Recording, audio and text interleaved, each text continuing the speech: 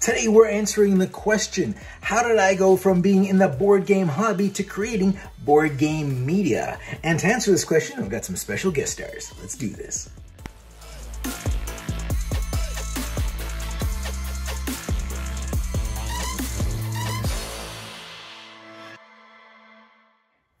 All right, so in this episode of Behind the Scenes, I'm going to be telling you the 10 things I hate most about this whole Board Game Co. quackalope marriage or whatever the hell is going on there. So, what are those 10 things exactly? The 10 things we hate about Sagrada. That's what we're talking about today.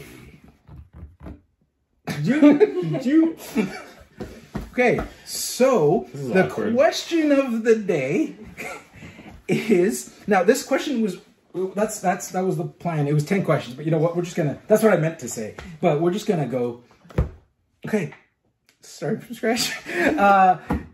We have a question. A question was brought in, or presented to us for our Behind the Scenes series, and that was, as a board game media designer, like what got you from just being a hobby board game player to creating content for board game, like creating board game media? So I thought, hey, what a perfect day to ask this question, since I have these two lovely gentlemen with their great games and great podcast videos, YouTube channels, all the things. They do all the stuff, and Jesse, you're great too if you're watching.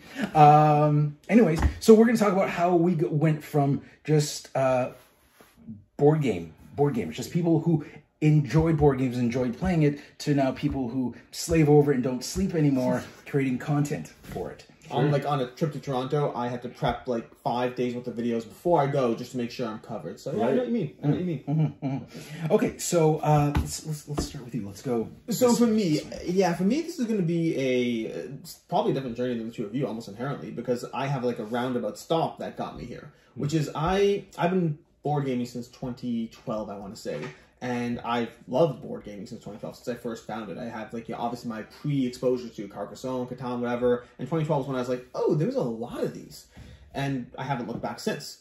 But what I did do along the way, my pit stop to content creation, is that I started a board game store. I started a board game business, Board Game Co., that I bought and sold used games. Started in my basement, moved to an actual warehouse once my basement couldn't fit 1,500 games anymore, and did that for years.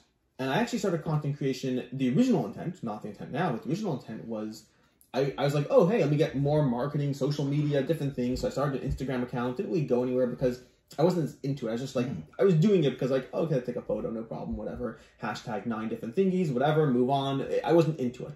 But then I started doing YouTube, and I like talking about things that I like. Sure. And I like doing that a lot. And so it started as like, if you watch my earliest videos on the channel, the first like 15, I do things at the end like, oh yeah, this video is sponsored by Board Game Co. We buy and sell used games, blah, blah, blah, blah, blah. I stopped that very quickly because that wasn't what I liked doing. Right. I just liked talking about board games. I just liked telling you why I was backing a Kickstarter or not, or which were my 10 favorite games for that thingy. I just liked talking about board games. But yeah, for me, it's a very interesting, different path than most people, because I didn't go from, I like board games, let me talk about board games. I went from, I like board games, I'm going to start a business around board games, let me try to promote that business. Forget that, I just like board games. Just back to square one again. That was my journey. All right, so you're telling me, so you like board games, you went on this journey, and you said you like talking about board games, so that's why you made the YouTube channel. Now, is it because there's like nobody in your house that will listen to you talk about board games, so you thought you'd have to share it with that, force it upon us? Yeah, there's my daughter who doesn't like, no, so basically, I don't know. I mean, I guess so. So to a certain extent, one thing that I always thought about is it may not seem like it from my channel, but I actually hate public speaking, like despise it. And then when I started the channel, I kind of realized it's not that I hate public speaking, it's that I hate speaking to a large audience about things that I don't care about. Right. But if you pick something I'm passionate about, whatever that is, it might even be our opinion on the latest Marvel movies. Like, I will have a discussion from today until tomorrow about something I find interesting. I just don't do it if it's not. If it's something you wrote, if it's whatever. But if it finds something that I'm interested in, that's the whole way I approach my channel. I don't think about it as anything other than talking to a friend who is a captive audience and isn't interrupting me. Thank you, by the way, for never interrupting me doing my videos. But I don't know. I mean, my wife I do talk to my wife a lot about board games. My kids, I play board games with. My friends, I play board games with. It's mostly the audience that I talk to about board games. All right. Okay. Interesting. Daryl, this is a different, because you're not a media content creator. No, you're a game creator. So sure. When did you get to the point where you're playing these games and you're like, wow, these are all shit. I need to make the good ones. No, I mean it wasn't that. I mean the funny part was I was resistant. My story kind of revolves significantly around. There's a group in Canada called the Game Artisans of Canada, and there are a bunch of designers, including Sen Fong Lim, who lives here in London, Ontario. And I was getting more and more into games and started to meet some designers, some local designers, and I started play testing and just kind of seeing, how the sausage was made. And Sen and other people part of this group called GAC, they kept asking, like, why don't you design something? And for me, I just enjoyed playing games. I didn't want to, mess up my hobby. I didn't want to stop liking it. I was like worried. Like, oh, if this was like my job or something, like, would that take away from the experience? And then slowly I started to wonder and think about, well, what if I, even dabbled a little bit with design or tried it out? And the real moment, and it's funny, I don't know who this person is anymore, but one day a person came over to Sen's house with a prototype, or they said it was a prototype, and they wanted to show us the game, and they slapped this huge binder of just spreadsheets, just like hundreds of pages of spreadsheets of their idea of a game. And I remember sitting and being like, what's the game? Or like, what do you do? And they left, and I had the epiphany of like, well, if that person can call themselves a game designer, maybe then I could give it a try. And started just making some games and seeing, could I make something that was fun? And so what was your first one? So my first game that actually I designed and got published was called The Walled City. I co-designed it with Steven Sauer. Game, by the way.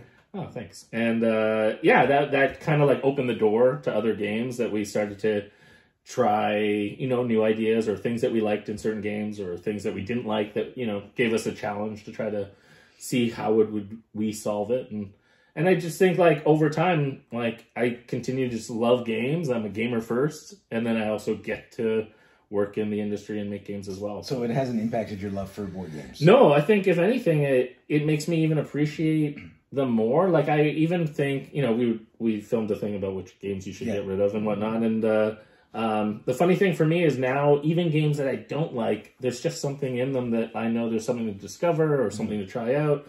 And it's a different person's perspective. And I think that over time, that makes me even appreciate games more and more for like something to learn from or something to like have a moment. So yeah, I love games more and more every day. Interesting side tangent that's relevant to myself is I used to say things like off the bat, like, oh, I hate that game. I'll never play that game again. Yeah. And then as a content creator, I realized I have a certain responsibility to not just reflect my own opinion, but why my opinion is there. Right. So I started trying to be more critical both directions. Sure. I might find a game that I love that I just previously said I love this game, and now I'm looking for things to be critical about that thing. Sure. And the reverse is true as well. A game that I previously hated, and hate it again. If I didn't want to play it again, I would look for, okay, great, I know why I didn't want to play it, but what's the good parts about it? I do find that it's forced me to be more interested in the nuances as opposed to the pure feelings. Yeah. And over time, like, I think it changes, like tastes or like food. Like you appreciate the work that's in it, but also like you are maybe not in the mood, or your group jives better with a certain type of game or things like that. So I think that's also just part of the fun of the hobby. Is there's so many games now out there, and there's so many different people making great content and making great games, and so you can connect on a few different levels. Well, I think what's one of the things you mentioned that about it, like impacting how I like board games. It's changed how I interact with board games, as you mentioned. Like you're more analytical, but also I used to play games into the ground, like Pandemic, Marvel Legendary. Like those boxes are worn, right. That game is worn because the board all folding and unfolding, putting it away.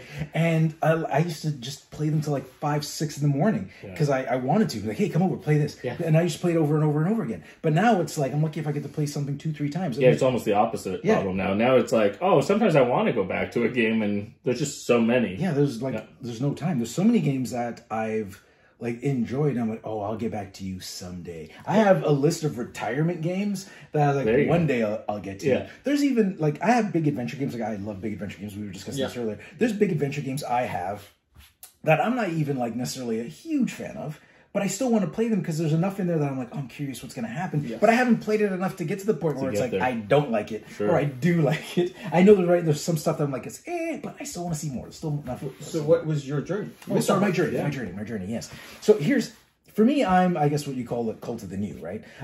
I started in, like, I did play Monopoly and Risk when I was really young, right? And I bought Hero Quest, but when I bought Hero Quest when I was younger, I basically forced my nephew to play with me. Sure. He's 4 years younger than me, but all my friends were into video games. Right. Because like NES and Sega and Genesis and everything was like blowing up, right? Yeah. So I didn't get a chance to really play that. I played it with myself, played with him for a bit, and I was like, and then I stopped for a while, and then I got back into it with going to Comic Cons, because I love Comic Cons. Yeah. I've been going to the Fan Expo since year one of its existence. Yeah.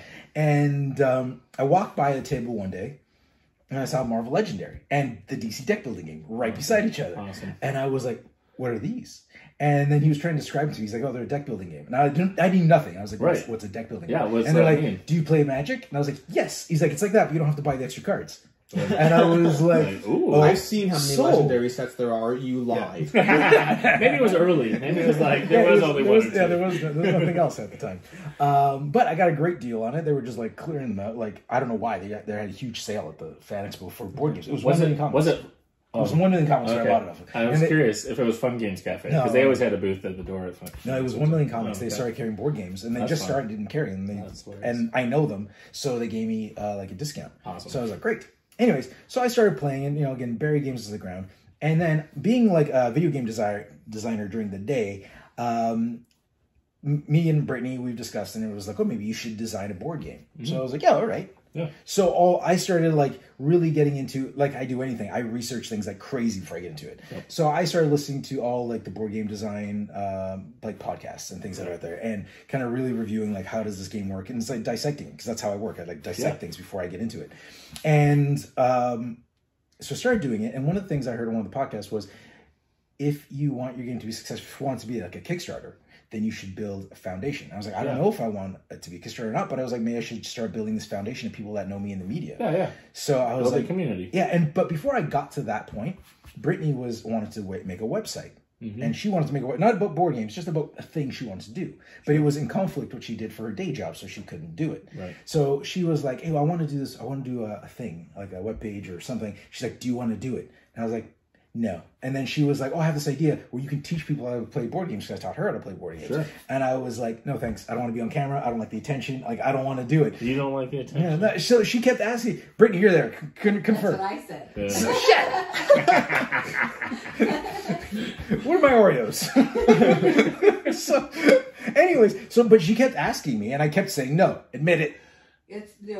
So, I believe you. And guess who won that argument? Right. So one day when I got to that point where it's like, hey, you should get a foundation of people who know you in the social circles. Sure. I was like, okay. And then she asked me one day, the same day I listened to that episode, hey, you want to do a channel again for like the 6th time? And I was like, okay, all right, let's do it. Fine. Yeah. So I was like, I don't know how we're gonna get started, but let's do it. So we came up with it. I didn't come up with the name first, or the first video. I think the name first. We had Board Game Coffee. We're like, okay, we'll call it Board Game Coffee. That's a whole story of how that came to be. And but the first video was like, she went out on a business trip, and then I got Rising Sun. Right. But I was like, oh, cool, Rising Sun's in. But everybody around me from the office, because I work at a video game studio, they all backed Rising Sun, but nobody else got it. I was like, I got a copy like early. I don't know how I got my copy early. Right. So I was like, Brittany, she was coming home on the train. I was like, we're doing an unboxing home. Like, as soon as I get home, I was like, we got it early. First. Yeah, so we did it, and like, it's like 9 minutes long. I can't do an open 9 minutes long? It's taking 9 minutes. More than 9 minutes. Yeah. On this channel is 9 minutes long. It's taking me more than 9 minutes to answer this question. So I that was our first video, and then we took Rising Sun, and then we did like eventually we did a how to play. I think that was our third video, was a how to play. In between that, we reviewed a dice tower, not the dice tower, a dice tower. The component. Yeah, and so that's how we got into it. Is actually Brittany got me into it, because I wanted to build a foundation, and I want to go back to designing the game. But the thing is, we got so pulled into this, and we got our day jobs still. Yeah. So now it's like Does all this mean we consuming. get to eventually see a game from you? Yes, and I have it, and I want to do He's it. got ideas. I do. I got ideas, I remember some of them. and I want to try it out. So I'm hoping to get back to it, and I just gotta find some time, and then you'll get a game from Board Game Coffee, play tested by Alex and Daryl. I'm looking forward to this. This is news to me. I'm excited. So and that's it. That's how I got in. That's how I got in. Well, I guess that's it. That's it. Well, thank you. Good question. Thank you guys. Yeah, great question. Thanks for sending. If you guys have any more questions, please send them in. I'm not gonna always have guest stars. Sometimes all you'll get is Brittany. Yeah. That sounds like an improvement. Hey, when baby I like you, Daryl. when baby Xavier shows up, Oh yeah, he'll be the star of the show. All right, that is all. Thank you very much for joining us on this episode of Behind the Scenes, this very special episode of Behind the Scenes. And if you're not already, which I'm sure you are if you're watching this at all, subscribe to Board Game Co. and buy this man's games, even though he hates them. I guess. You have to watch his video to understand what that means. All right, see you guys next week. All right.